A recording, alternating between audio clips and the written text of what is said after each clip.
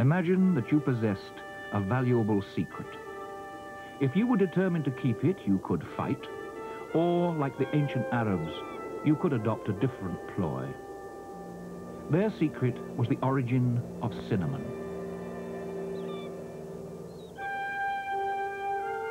The Arabs put about wild and fantastic tales of a terrifying land of giant birds who built their nests high up on cliffs too tall for men to climb.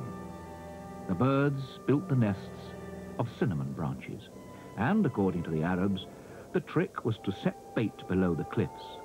The birds carried it to their nests, the nests were unable to stand the weight, and the cinnamon came crashing down to the ground.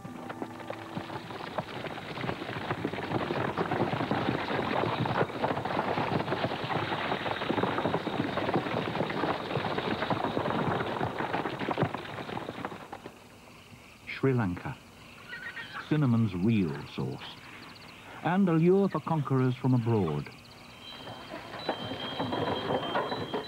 These people suffered subjugation by the Portuguese, the Dutch, and the British, all who came seeking cinnamon. Today the invaders are gone, but the cinnamon remains and is just as important. Thousands of tons of the spice are exported round the world each year. The end product is a precisely tailored, metre-long stick of bark known as a quill of cinnamon.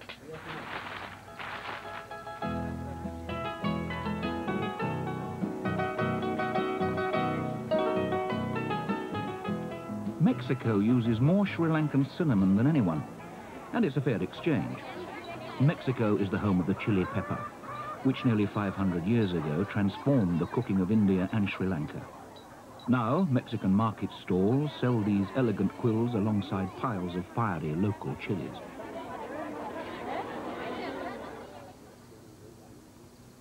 Mexicans have a sweet tooth. Cinnamon's special role, amongst the spices, is to complement sweetness. For instance, Mexican rice pudding is unthinkable without cinnamon sticks added during cooking. In general, the Mexicans favor the spice in its quill form.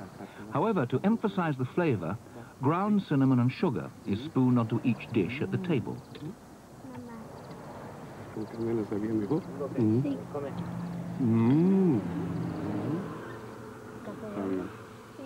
Hot chocolate, too, comes with plenty of ground cinnamon, plus a piece of bark provided as a stirrer.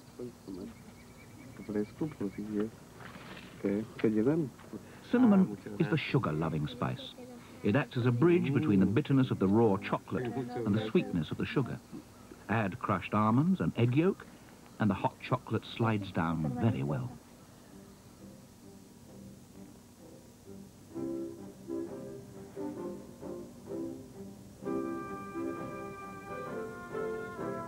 The Austrian Alps, a winter playground of mountains, spas, and something else very special.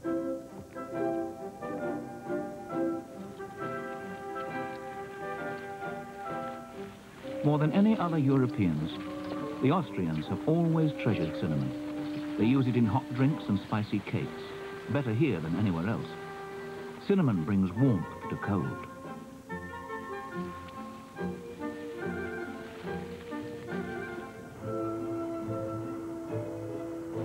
These slopes, high above the resort town of Bardischu, guard a shrine down below, a shrine to the art of Austrian baking. Even the last mighty emperor of Central Europe and his entourage ate the cakes of Zona.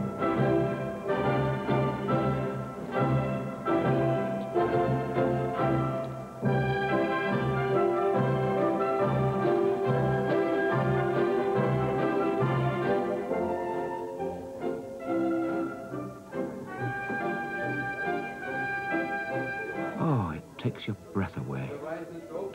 But this innocent pile of sour green apples is the clue to the speciality of the house.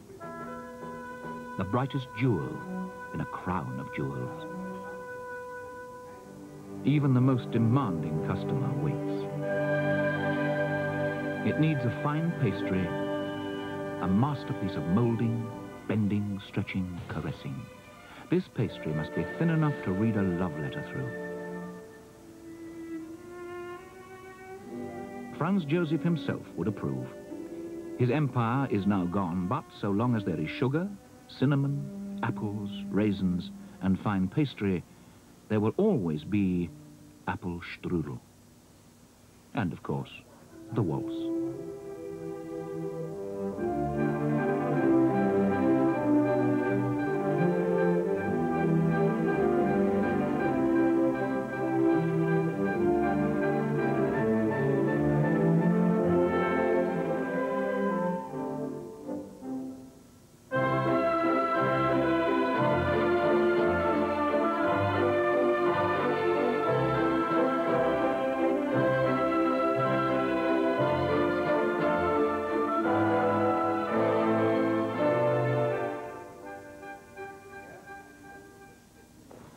In Austria, you don't only come across apple strudel in fine restaurants.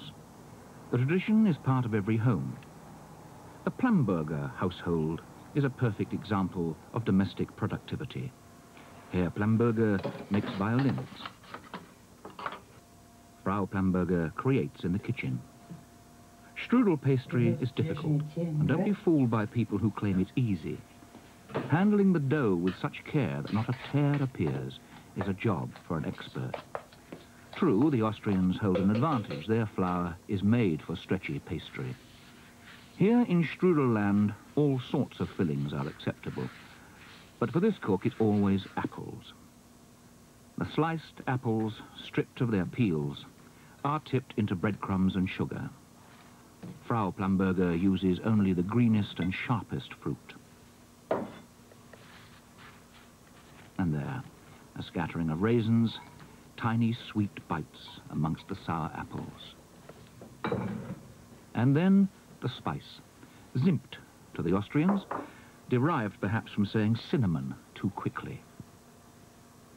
This spice has always been the bridge between opposing tastes, especially in medieval times when all ingredients, whether sweet or savory, stewed together in the same pot. Now, how to make this strudel a strudel. The tablecloth is an essential prop. As Frau Plamberger lifts and pulls, the filling disappears wrapped in many layers of pastry.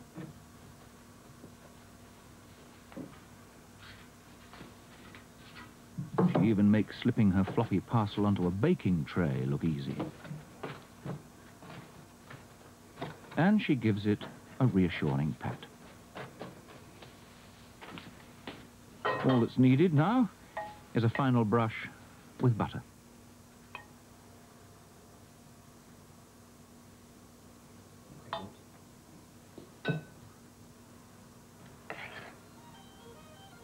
No doubt aroused by spicy smells from the kitchen, Herr Plamberger is inspired to play a little song for his supper.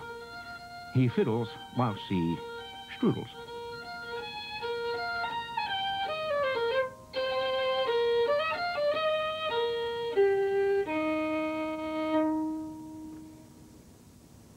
Actually, there is some room for doubt about the source of his inspiration.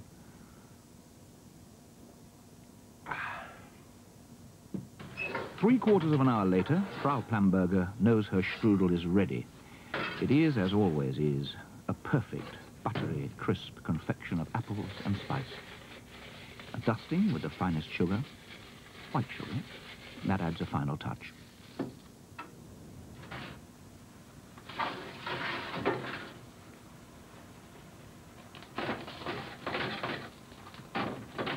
Some say it shouldn't be cut until cold, but in this household, that is not the rule. I mean, it's just too good to leave.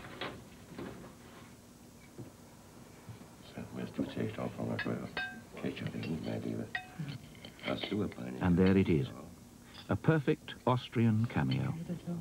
Snow outside, indoors a small reflection of this country's love of music, domesticity, and spicy pastries.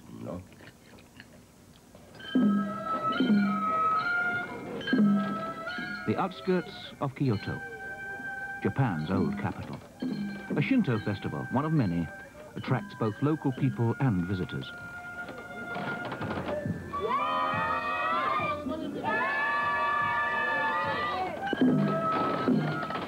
This cart is a shrine to the souls of those worthy of special remembrance.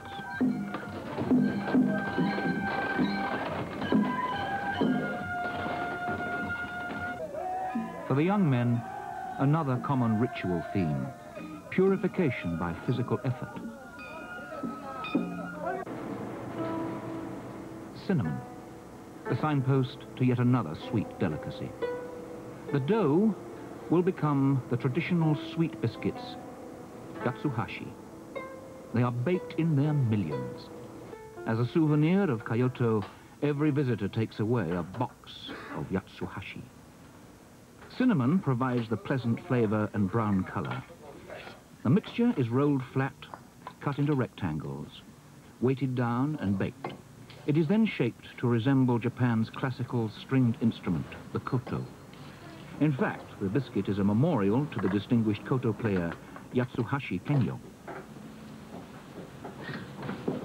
But take care, other temptations lure the visitor. Fresh yatsuhashi. An envelope of soft dough wraps a sweet red bean paste center. If the proof is in the eating, the Kyoto children don't mind at all.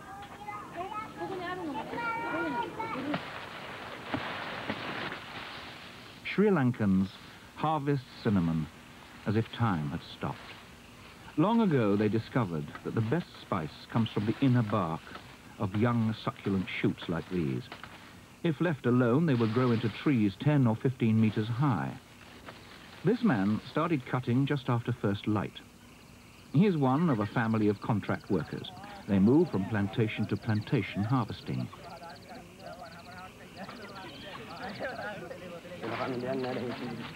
Often their workday lasts 13 hours. After cutting enough branches for a day's work, they carry them back to the plantation hut, a wadi, where the rest of the family waits and works. After youngsters strip away the coarse outer bark, the valuable inner bark is rubbed with brass tools to loosen it.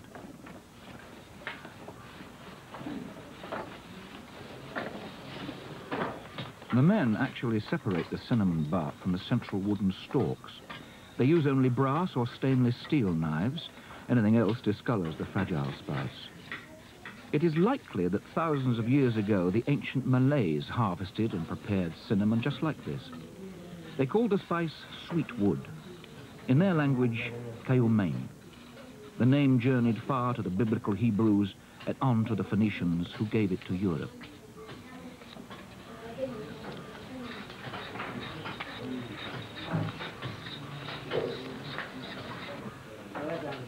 The quilling is done by the women of the family. It's a bit like making a cigar. Bark is lined in a row. A particularly good length is filled with smaller pieces and rolled into shape. Nothing is wasted. Every quilling and chip has a place. Long ago, quills crossed the Indian Ocean. They were cherished first by the Egyptians and later the Romans. It is difficult to believe that still today, every stick of cinnamon used is the result of so much hand labor. When quills are finished, they are neatly trimmed into a standard length of just over a meter and hung in the roof of the wadi to dry. Direct sunlight would twist them. It is in this form that quills are exported to the world. Usually grinding or further processing happens abroad. Also to the ancients, cinnamon leaves were the exotic and valuable spice malabathrum. Today, Sri Lankans extract oil from them. The method is steam distillation. Cinnamon leaf oil is rich in eugenol, the chemical which makes a dentist's office smell healthy.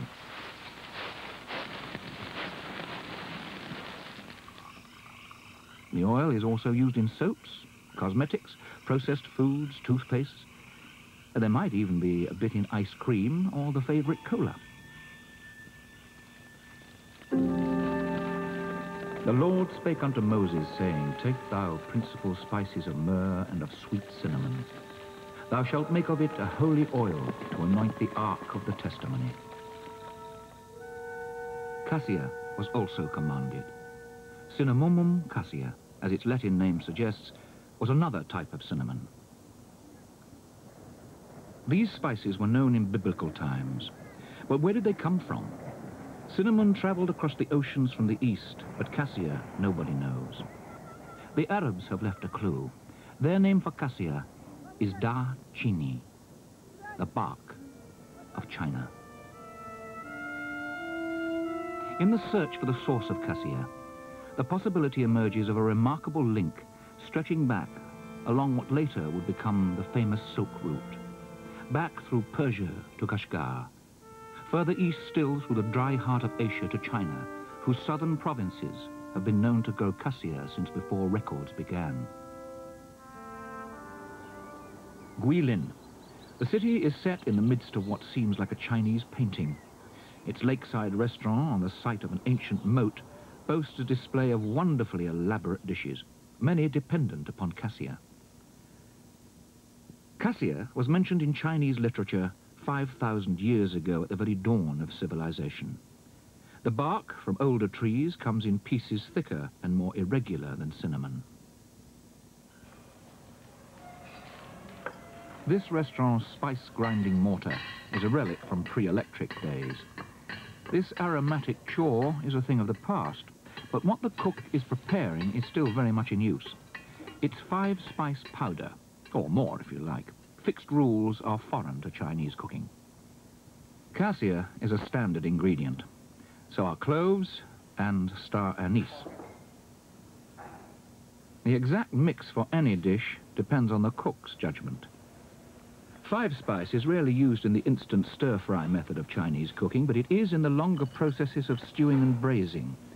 Cooks like to keep it under control, either by sticking to small quantities or, as here, by placing it in a muslin bag that can be removed from the pot when the aroma has developed.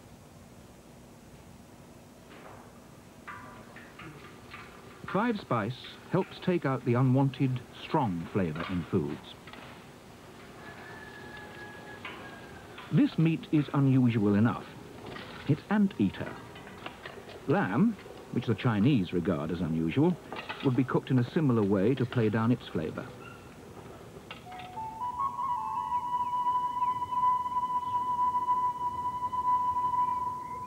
Further south, along the Likian River, which winds through this region, a group of fishermen set off to work. Without freshwater fish, people in this part of China would go hungry. Cormorants. The birds are not here to steal the fisherman's catch, quite the opposite. There are no nets or hooks to be seen on these boats. Instead, it's the cormorant's fishing skills that are harnessed, quite literally. A bamboo strip is tied around their throat to prevent them swallowing. Hunger, definitely not satisfied, the cormorant goes fishing again, and again. It sounds horribly frustrating, but in fact the birds are quite tame. When the strings are released, they wait around to be fed a share of the catch at the end of the session.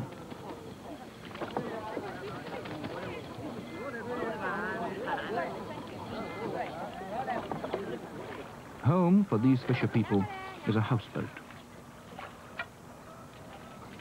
Inside it is fish from today's catch that the family will eat tonight, deep fried so that the skin is crisp and the flesh soft. With them goes a simple sauce flavored with pieces of Chinese cassia. But the first ingredient is soy, the most basic flavoring in Chinese cooking. A splash is added to the boiling mixture of stock and the remnant of oil. Put in next is some wine lees, the sediment of rice wine. The cook uses these precious dregs to give the sauce a winey taste.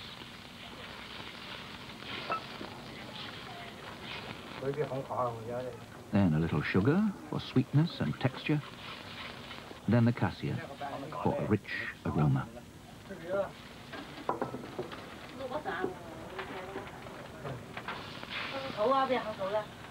The heat of the cooking draws out cassia's own essential oils. Simmered together, these ingredients combine to provide a sauce with a startling range of tastes for some of the freshest fish in China.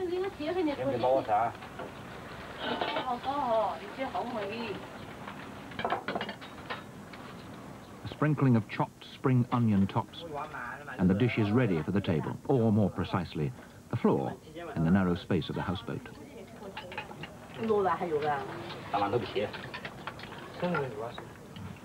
As always in China, one dish alone does not make a meal.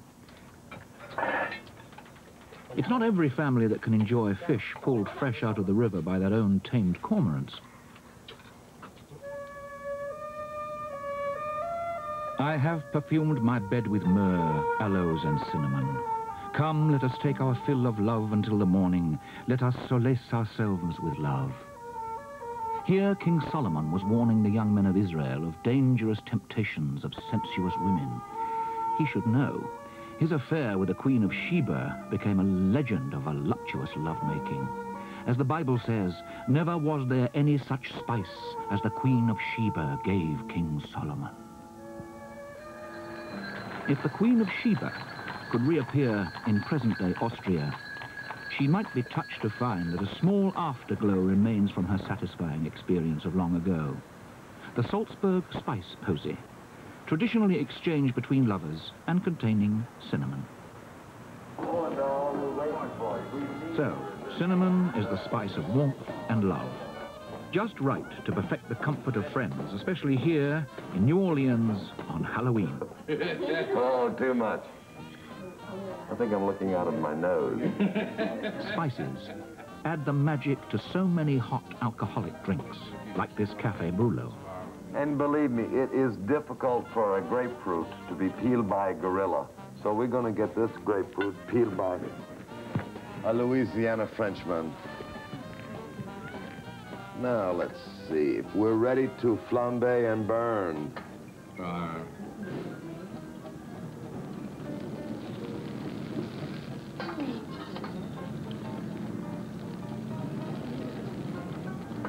Smell the cloves.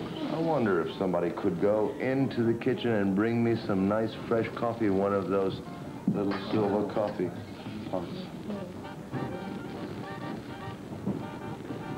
I think the cinnamon. Now that we've done the clove, we're ready for our next spice, is cinnamon. This is like magic on Halloween.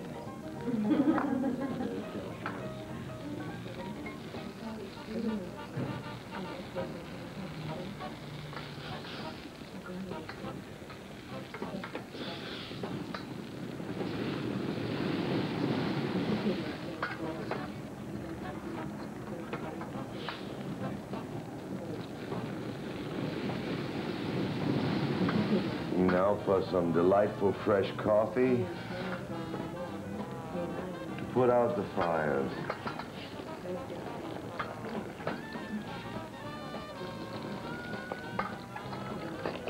Now this is going to be sweet. It's expected to be sweet because we're from Louisiana that produces a lot of sugar.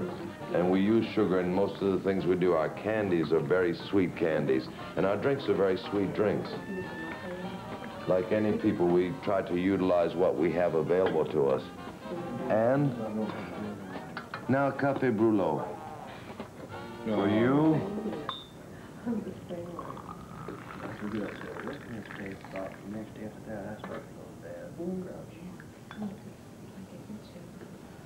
Letty, you be first. So, cinnamon stimulates all the senses. It's warm, it's sensuous, it speaks of love, even lust. Life could drag on, I suppose, without it, but it wouldn't be nearly so much fun, would it?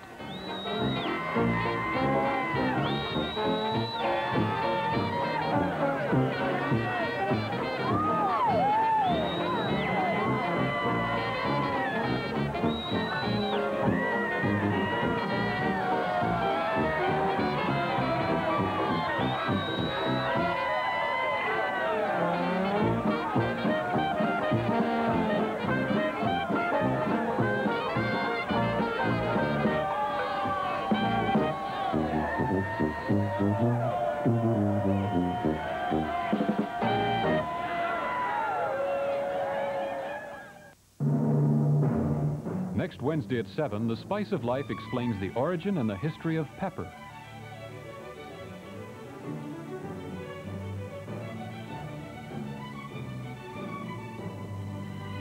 The pepper trade brought great wealth to the city of Venice, and Marco Polo ventured over land to the Far East in search of the spice. For a savory look at a popular seasoning, watch The Spice of Life next Wednesday at 7 on TV Ontario.